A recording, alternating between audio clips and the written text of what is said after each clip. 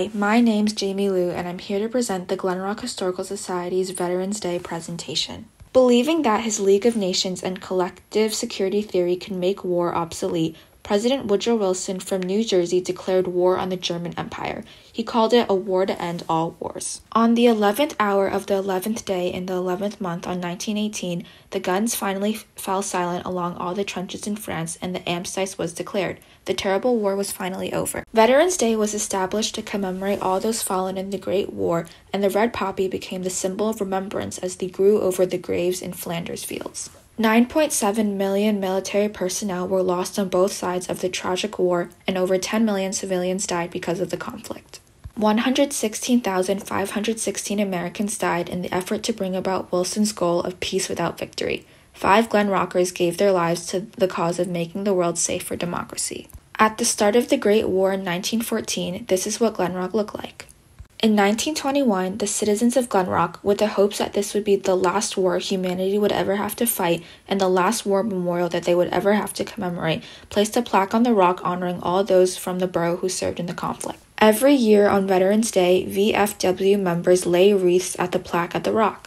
These are the names on the plaque on our Glen Rock. The 5 names with the asterisks are the ones that gave the ultimate sacrifice and made their families Gold Star families. The biggest fear Gold Star families have that their child will be forgotten. Their sacrifice is not just our past, it's our future. And we need to never forget freedom wasn't free. The Wreaths Across America wreath laying is it's a celebration of life. That one wreath symbolizes one family. These people died for us, and we need to appreciate that. To sponsor a wreath and honor a veteran, please visit wreathsacrossamerica.org. Hi, my name's Dev Barik. And I'm Kevin McKegney. And I'm Jamie Liu. We are the officers of Key Club, and today we're here to talk about Wreaths Across America, which is an important annual project to commemorate our veterans who have passed. Wreaths Across America is an organization that sets out to honor our former service members. National Wreaths Across America Day is a movement to cover all veterans' graves with a wreath. It is important to honor these veterans because they made huge sacrifices for our country. Their hard work and dedication should never be forgotten. This commemoration is also important to the veterans' family members who may be struggling around the holiday. On December 17th of 2021, we will be going to the Fairlawn Memorial Cemetery to lay American flags at each of the veterans' graves. The next day, on December 18th, we'll be going to the veterans' graves marked with the American flags and replace them with wreaths. Key Club is doing this to help honor those veterans who have fallen and to remind everyone of their dedication that they gave to our country. Our goal this year is to place 500 wreaths. During this event, we will first mark the veteran's grave with the American flag and then later place the wreath. We encourage anyone who is interested to come out and join us on December 17th to help lay wreaths or make a donation to the purchase of a wreath.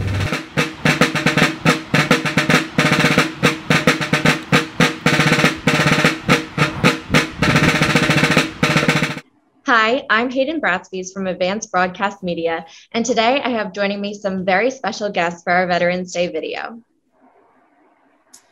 Hi, I'm Brandon Wojcik. I'm part of class 2023 here at the United States Military Academy at West Point. I'm excited to talk to y'all today.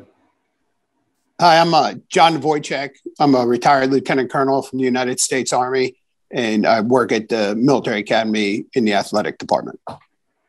Great, thank you. Lieutenant Colonel, could you please share with us what's the difference between Veterans Day and Memorial Day? Sure, thanks very much. So really, Memorial Day is designed for those who gave their last full measure to allow us to serve to enjoy the blessings of life, liberty, and the pursuit of happiness. So it's really thinking about those who sacrifice for our good is Memorial Day, where Veterans Day is a holiday designed to recognize the service of all our people, men and women who served in our armed forces since the start of our nation. And Grant, would you mind telling us about West Point? Yeah, for sure. So West Point's the United States Military Academy, right off the banks of the Hudson, about 40 minutes from New York City. The mission is really to educate, train, and inspire leaders and develop them to become future officers in the United States Army. And so, there's a wide variety of things we do here, whether it's taking liberal arts education to sports to, boxing, jumping out of helicopters, whatever it may be. But really the goal is to get you ready to lead those soldiers out in the Army. That's awesome. And what inspired you to serve? Personally, there's like a loaded question, right? Whether it's the people or just the values that the nation embodies, and someone's got to protect it. Really, it's being a part of something bigger than yourself. Go a long way, but I've had a lot of great mentors and a lot of people who have influenced me along the way. Major Tom Kennedy is one of our close family friends. He died serving the country, and that inspires me to serve every day. And really just trying to defend the freedoms that the nation stands for. Yeah, and we thank you for that. Lieutenant Colonel Nevoychek, could you please share with us some background from West Point through present day? Yeah, so West Point's actually been around since the founding of our nation. So in 1778, the United States Military Academy was actually Fortress West Point at the time, designed to protect the Hudson River, which was what we call key terrain or important to the defense of our nation. And then in 1802, Thomas Jefferson signed the United States Military Academy as we know it into law. And since 1802, the Long Gray Line has worked to serve our nation and protect our country and everything we enjoy about it. So when you think about the United States Military Academy, you think about really the people who have been here since the founding of our nation, really to serve the citizens of the United States. You have Ulysses S. Grant, who's arguably saved the Union as General Grant and then became president of the United States. You have General Eisenhower, who led the forces in Europe in World War II and became president. You have people like General Schwarzkopf, who led Desert Storm, all the way up to the current leaders and officers who were leading the operations in Afghanistan that we saw on the news, all the way from the ground, most intimate ground combat, all the way up to the highest levels. West Pointers have been there leading. And really just knowing that history and seeing the people who've come before and the people who have made our nation or allowed us to enjoy those blessings of life, liberty, and the pursuit of happiness really just inspires us every day to develop the next generation of leaders of character who are going to lead our men and women into the crucible of ground combat. Yeah. And you touched on it a little bit there, but is there any other thing that inspired you personally to serve?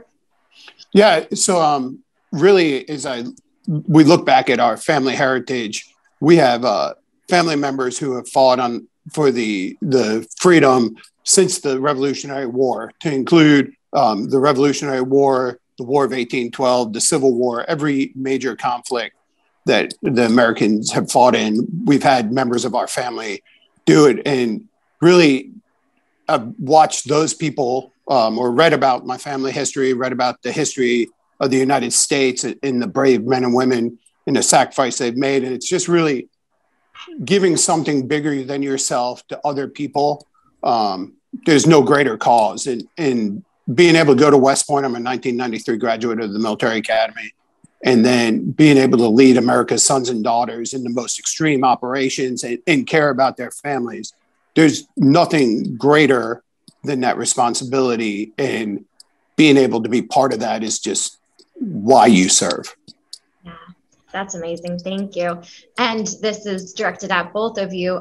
Why did you choose to serve in the Army above the other branches? You got it. All right. So in all the branches of service have their, pros and cons. I truly believe that, in the Army, it's all about the people.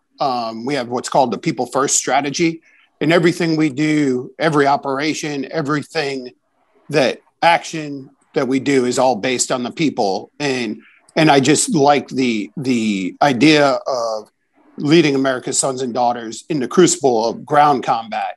It's critical to have our Navy, Air Force, Marine, Coast Guard brothers and sisters serving.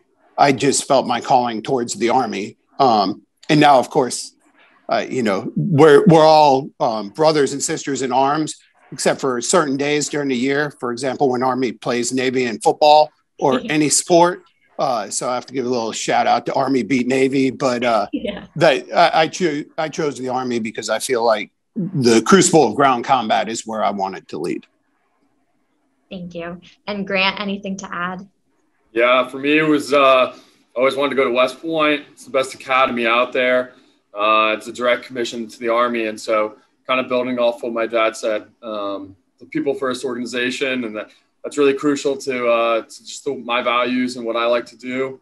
It's a great opportunity. I wouldn't really have it any other way. You know, it offers you everything, and kind of building off of that, the Army has more boats than the Navy, and we also have a pretty better aviation corps, in my opinion. But yeah, overall, it's just an awesome organization that I'm excited to be a part of. Okay. And what makes Veterans Day important to both of you? Grant, you can go first. Okay. I kind of touched on it a little bit before. It's a little going into Memorial Day, but just the people before me who served, it's motivating. It's inspiring. It shows you a great variety of people and leadership styles and backgrounds and, you know, everything. And so having a day to really celebrate those people, that's pretty special to me. And knowing a bunch of veterans growing up in a military family, being surrounded by it every day, it's pretty special.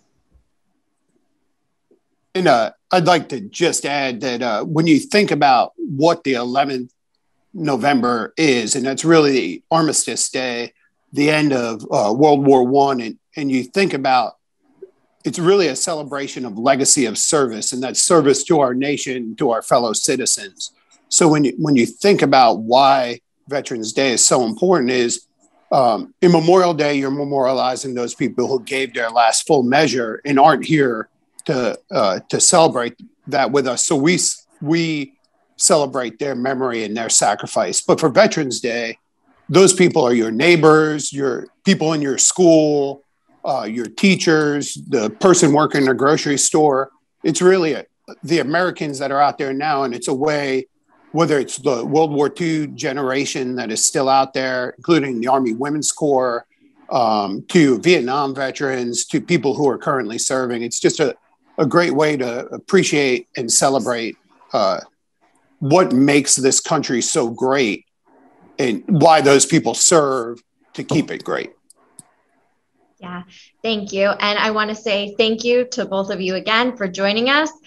Sir and Grant, thank you for taking the time to speak with us about Veterans Day. I wish you both a very happy Veterans Day, and may God bless America. Thanks. Go Army.